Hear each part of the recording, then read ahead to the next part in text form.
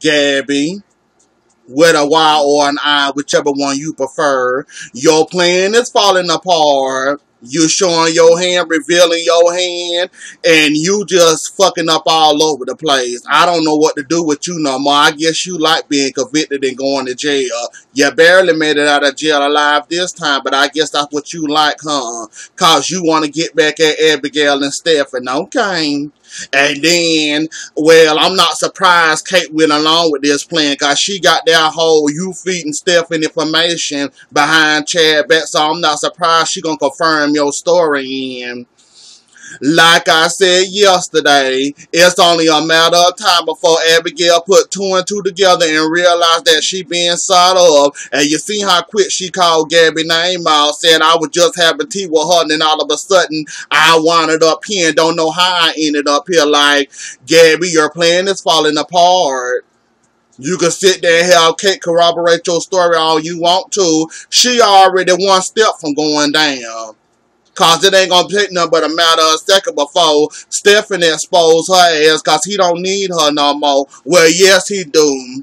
He need her a little bit to get the information that Chad dealing with Titan, so he kind of need her. Once that gig is up, watch Kate get thrown under the bus like she always do. Like, Gabby, you just won't leave well enough alone. I guess you like jail. I guess you like being a bad girl. I guess you like almost getting beat up to death. You already done lost. You can't have no children no more. I guess you really want to end your life this time all because you mad at Abigail and her altars and what they like. Oh, Gabby, you getting on my damn nerves. And Chad believe Abigail, of course. You mad in your feeling because he don't believe you. That Gabby with a Y came back and attacked you. Like,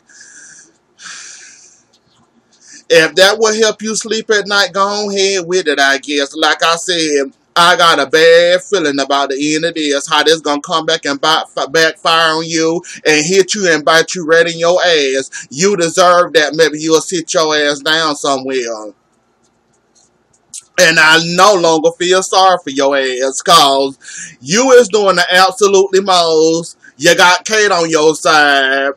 Kate will be the last person I ever trust to have on my side. You think you got her with that whole information, but what she doing behind Chad bag? Like I said, this only a matter of time before that come out. Then what you gonna use?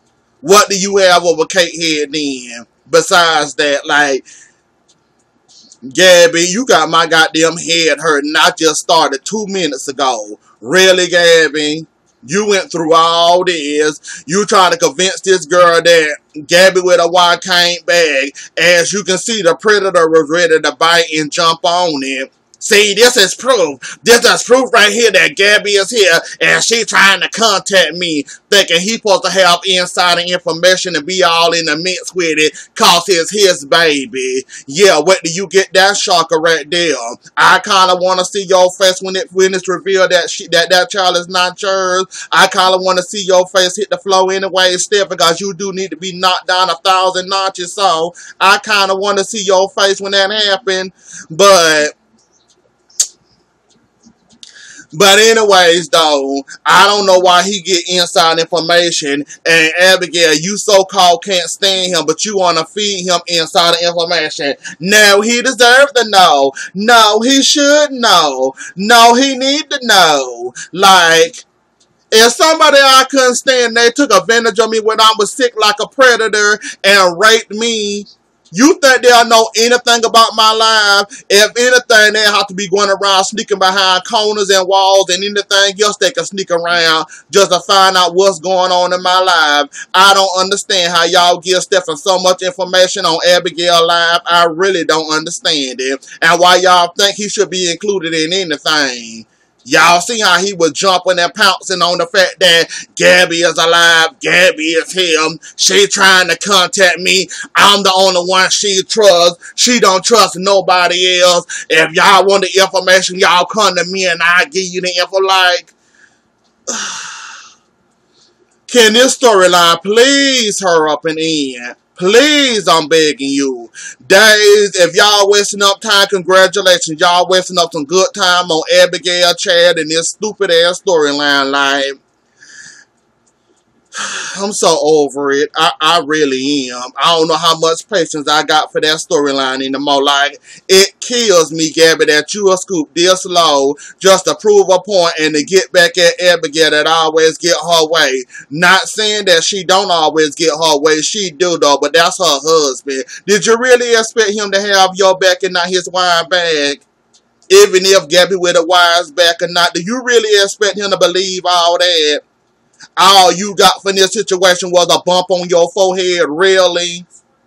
Hair not messed up, clothes not ripped, a chair thrown this way, a chair thrown that way. You ain't even must make the room look believable. Like, did you really expect him to fall for that shit? Did you really? Like, Gabby, nice playing, but, and you talking about full force, you better fool and sit your ass down somewhere for you end up in somebody's jail. And you know Trash would love to grab you again. And you know she would love to arrest your ass all over again. You see how she ain't want you to get released this time. Now imagine the next time she might really throw away the key or swallow the key. Gabby, you better leave well enough alone trying to get back at Abigail and Stephen. It ain't worth it. Like I said, dump the whole company away and just start all over. Go get you alone or something like. If you were to do all this just to prove a point, I really hate to see you really mad day. I would really hate to see that because you is something else. And this plan, like every other plan you came up with, came back and blowed up in your face. Like, good luck, but not really. If jail what you're reaching for, you gonna find it soon enough. Cause Abigail remember all that stuff. How hard is it for her to think and realize what you did? Her last memory was with you having tea. Then she ended up here with a black wig in front of Stephanie's ass. And not to mention, Abigail.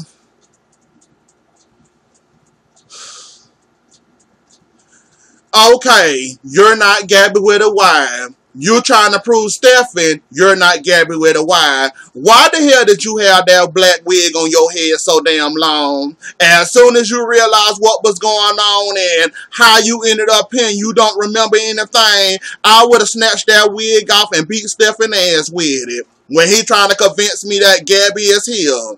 That's what I would have done. I would have snatched that wig out so quick and threw it in the fireplace and let the thing catch on fire. Like, you kept that wig on your head too long for my liking. Like, I don't know why the hell you sitting up there trying to explain anything to him with that black wig on your head. And all he said is Gabby with a Y, not Abigail. Like, that was just beating a dead horse right there. Like, really. You kept that wig on almost a whole darn scene. A whole full scene. You kept that black wig on your head. You took it off in the middle and the end. You took it off. Thank God for that. I thought you were going to sit there. I thought you liked the wig. I thought you might have dyed your hair black hair. As long as you kept that wig on and you trying to explain to him. And you know he don't want to hear that shit. Like I said, he swear up and down Gabby with a wire trying to contact him, trying to get his attention, trying to let him know that she back. Like, you kept that wig on to that scene too long, and anybody with common sense would have tried to prove something to somebody. They would have snatched that wig off and destroyed it, thrown it in the fire, beat his ass with it, or slapped him with it with something else with it. Like, I don't understand why you were sitting there trying to explain anything with him with that black wig on your head. You threw me for a loop there.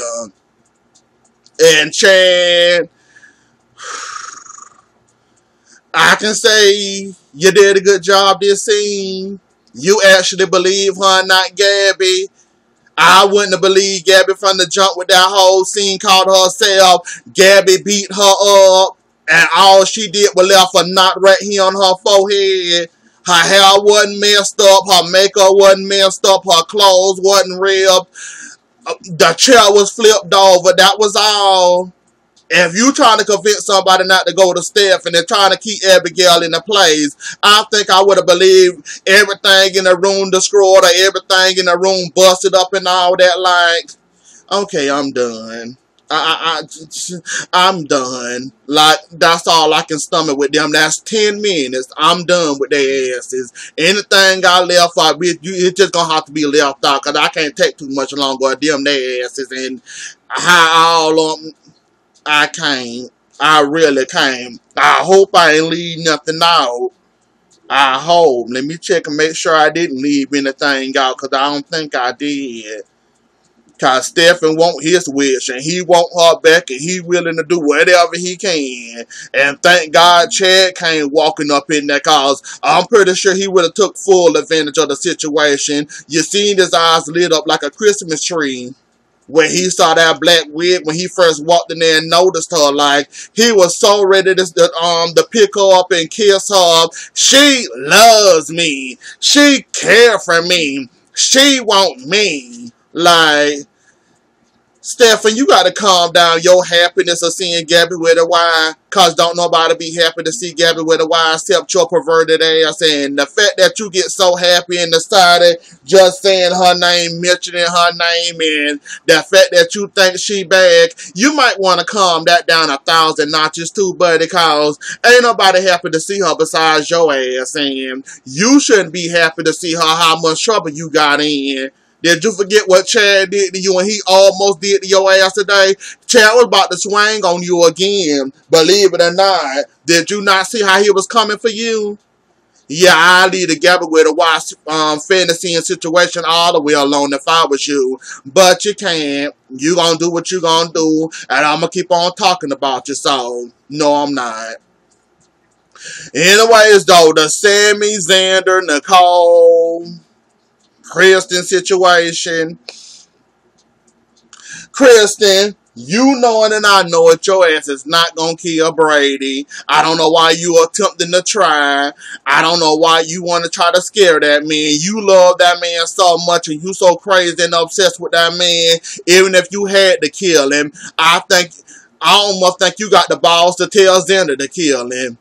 Like you said you was gonna do. You was gonna lock him up in that room or lock him up somewhere, hold him hostage. You don't want to see Brady dead, and we all know that. So you have fun trying to convince us that you gonna kill Brady or harm Brady. But all you did is all you gonna do. Hit him across the face with that gun and knock him out. That's about all you good for.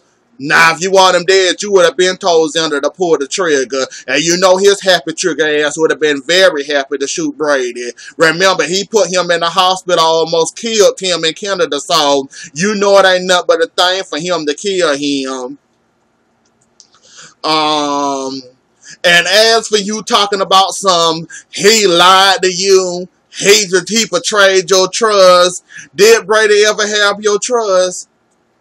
How did he portray you? How did he have your trust? I want to know how the hell did he have your trust? Because last time I checked, you was hiding stuff from him. He was hiding stuff from you. So, did he really even have your trust to ruin y'all trust that y'all had in each other? Because last time I checked, you got his brother-in-law held hostage in the room. Well, you tried to bring him back. He came back as a vegetable. But did Brady ever have your trust? Like, really? You lied. He lied.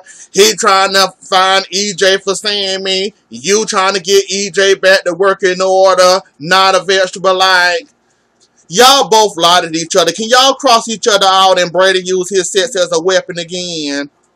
When it comes to you and you fall for it every time. Like, I don't understand why you said that, Kristen. Like, you confused the fuck out of me. Y'all both lie to each other. Y'all each take each other out. Y'all each cross each other out. And y'all both can go ahead and kiss and make up. Because it's only a matter of time before you be running behind Brady ass again. Because we know your ass still crazy over him. And as for your point, Will, and you said somebody else came back to live, but EJ came back as a vegetable in a wheelchair. As for your comment about that, did EJ get, it been so long ago and I forgot how they so-called, I think he got shot or he fell or something. It been so long I ain't forgot. But yeah, after the way he died or so-called died, yeah, you should have known he wasn't going to come back in full working order or something was going to be wrong. I know you would like to blame Dr. Roth and his little miracle drug that bring people from dead to zombies and alive again. I know you would like to blame him, but it ain't nobody's fault to be blamed. The way he died and you should have known something was gonna be funny and up with that. And the fact that you all in his face talking about Sammy, and come back to me, I need you, come back. Like, what you gonna do if he gonna start walking? Just like you keep on taunting him with Sammy. Don't you think that's gonna come back to bite you in your ass? Like, really, don't you think that's gonna come back to bite you in the rear end? Cause he gonna want Sammy. He ain't gonna want nothing to do with you. Yeah, he might still love you or whatever though, but his main priority gonna be Sammy and his children that he ain't seen in years. So either way you look, you ain't gonna be able to control him, and I like to see you try to control EJ. Good luck with that one. Yeah, he might be great for you, bring him back to life. I'm pretty sure he hate that he a vegetable though, but yeah, he ain't gonna have time for you. And you, Xander. Buddy, like I said, you got all the muscles, you look good, ain't nothing wrong with you. You'll make a great boyfriend or wife to somebody, a husband to somebody else other than the call. You might want to get off of that. And like she told your ass today, if you back up with the blackmail, I might can show you something. She ironed your shirt or did whatever to your shirt and gave it to you. You want more out of Nicole. But yeah, when she don't be in line and do what you tell her to do, you quit to bring up that recording. Which probably, if it did get turned in, they won't be able to accept that because that tape done been played and how many hands that tape done been in. So, even if you do manage to turn that tape in, I'm pretty sure they ain't going to be able to do nothing with it anyways, cause the fact that you blackmailing her, trying to force her to love her, yeah, she played you back in the day, you might have caught feelings for her and you still hate her for the fact that she played you, then the fact that you try to kill her and Eric in that van when it was in that van, and you really think the person you tried to kill, now you're blackmailing her, you really think she gonna open up to you or ever love you or try to kiss you or all that in between? And as for that recording of yours that you got locked up in the darn desk, besides in the safe, a locked deposit box, hell, anything other that involves a key, then the obvious desk that you got locked. And it's so convenient that Eric automatically figured and put two and two together that he got a paper clip, poked it in the jar, opened the jar, and they go to recording. Well, that came back to bite him in the ass, cause I think you got the recording all over again, and he on the floor knocked out. So yeah, Xander, you should have picked a better place for your little evidence you got there rolling around, cause that didn't make sense for you to put it there and have it there of all places. Like, I don't know what the hell you were thinking there, but okay, you thought it was cute. You had to put it somewhere. I guess that was your first priority, so you ran with it, and I guess you was happy with the spot you put it in. Not realizing how convenient it could be for anybody else, though, but you put it there, though. Oh, yeah, Sammy didn't know, Brady was all involved in this plan that he had ran off with Kristen because she went to the hotel or the motel that Kristen and Brady was at. She found his bag. She asked the man, She asked the man, did you see this woman and that she famous and that she use all types of identity? The fact that he said Kristen and you showed him the picture of Kristen, and the fact that he said she had a man all over her and he can get enough of feeling and touching on her, why you couldn't put two and two together that was Brady? You literally had to see the bad with his name on it to put two and two together and realize that was Brady. Eric in this plan and he thought it was all, but now he laid out on the ground, knocked that call in. I'm guessing Xander still got the recording because he came, knocked at the door, and Nicole opened the door, thought it was Eric, and he came back smiling. Well, you opened the door smiling. He came back with a serious look on his face, so his gig is almost up to him. Yeah, Sammy. Why did you not figure that out? That it had to be Brady. Who else would be dumb enough to go off in a hotel motel with Kristen, talking about had their hands all over them. Besides your idiot brother Brady. But you should have figured that one out, but I guess you didn't. I guess the bag had to be enough evidence for you. Anyways, though, y'all, that was about it. We left off with Sammy opening the ED door. Yeah, with the ED dog walking in there looking for EJ. I'm pretty sure Kristen then moved him. So that's where we left off at, and that's where I'm ending it at. Don't forget to like, share, comment, and subscribe. I'll see y'all later. Enjoy the rest of y'all day. Bye.